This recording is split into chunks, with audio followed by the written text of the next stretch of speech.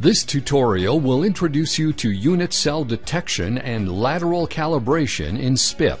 Lateral calibration in SPIP requires an image containing structures with no pitch dimensions. To start the calibration process, go to the Analyze tab where you'll find the calibration tools. Now press the XY unit cell button to have the best fitting lattice structure calculated for the image. The calculated lattice structure is automatically shown in the image. Please note that you can choose between two different display modes for the unit cell grid and that you can also turn the display off. You can move the grid with your mouse to align it with certain image features. This may help you verify the validity of the grid. The unit cell results are shown in the top section with its vector coordinates and extracted length and angles. In addition, the angle between the unit cell vectors is shown together with the inner area of the unit cell. You can now enter the proper reference values for the reference unit cell, that is, the length of the two unit cell vectors and their angle.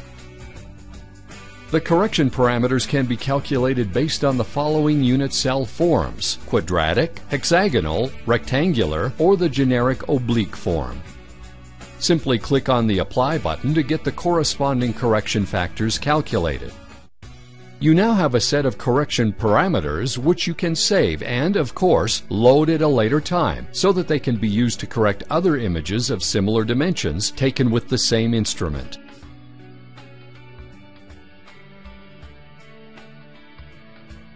If you want to perform a lateral calibration with the highest accuracy, the XY linearity method is recommended. It will both calculate the best fitting unit cell along with linearity parameters and provide information about the average pixel location error. Please note that the calibration method requires that your image contains a two-dimensional uniform structure, such as the sample shown here. Let's go ahead and apply the XY linearity. Now, SPIP has not only calculated the best fitting lattice structure, the local pixel dislocation is indicated by the red arrows. The size of the arrows indicates the size of the relative magnitude of the arrows and the dislocation direction. The arrows are also visualized in the two scatter plots, one showing the X pixel error as function of the X pixel position, and the other showing the same information for the Y dimension. As you will see, non-linearities are very systematic and can be fitted very well to a third polynomial. Therefore, it is also possible to calculate polynomial correction functions for linearizing the image. The calculated correction parameters can be saved and loaded to apply the saved correction parameters to a different image. You can activate this dialog directly from the Modify tab. You will find both the XY linearization and the XY correction dialogs in the Scaling and Correction panel.